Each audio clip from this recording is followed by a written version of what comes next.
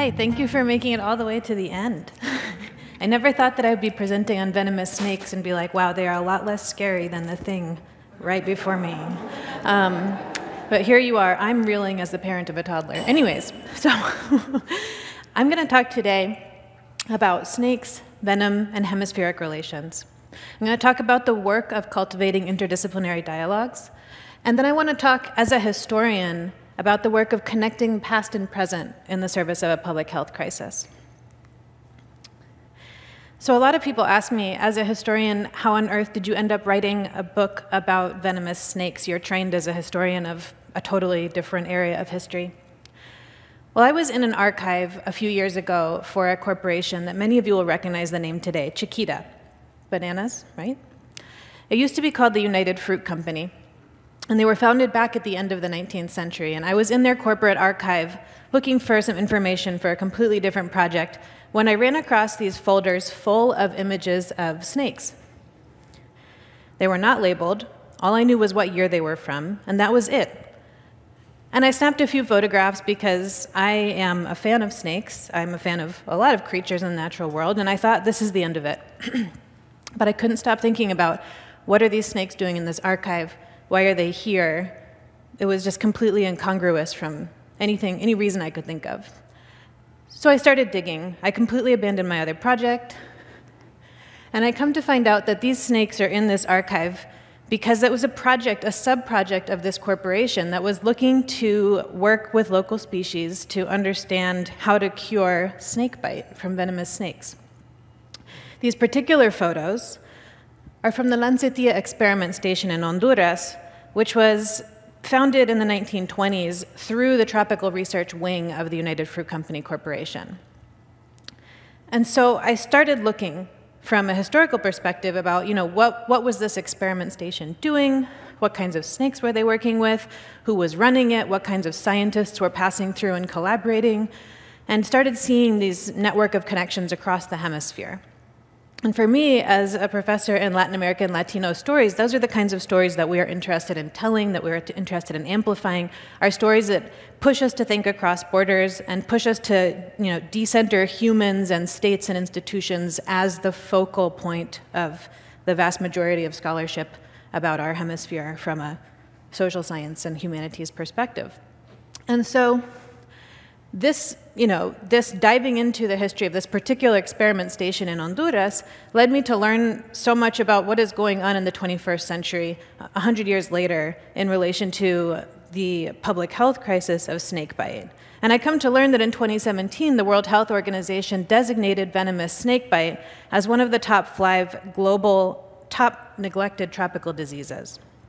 There are millions of people bitten every year across the globe by snakes. We don't even have good statistics on it because of how many go unreported, but more than 2 million people every year get bitten by venomous snakes. And so, starting in 2017, we start to see a huge sea change in terms of shift and funding being funneled towards this multidisciplinary community that is interested in dealing with snakebite, because it was declared, by the WHO as this neglected tropical disease.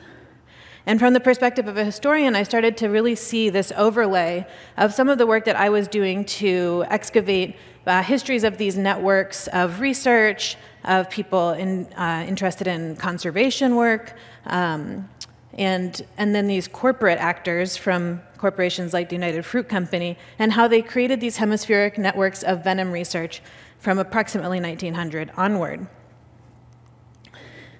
And one of the really interesting things that I immediately started to think about in relation to antivenom, which is the medicine that you want if you get bitten by a venomous snake. Right? PSA, don't do anything other than go to the hospital if you get bitten by a venomous snake. Right? That's it. But the thing, at the beginning of the process, you need live snakes. And the way that we synthesize antivenoms has developed, has progressed over the last century in terms of the advent of RNA extraction technology and things like that. But at the beginning of the process, you need live snakes. And so as a historian, one of the things that I bring to the table is exploring, excavating these histories of citizen science and who collected those snakes. How did they get to the sites of research? And one of the things that working on this project has done for me as a historian has pushed me to reimagine different kinds of archives, particularly in geographies of this hemisphere that have had their documentary archives ravaged by natural disasters, by authoritarian dictatorships who destroy archives actively. For example, when I was at a lab that produces venom in Costa Rica a few years ago, I started thinking about, wow, how could this freezer full of venom samples actually be seen as an archive of the work that this particular institution has done?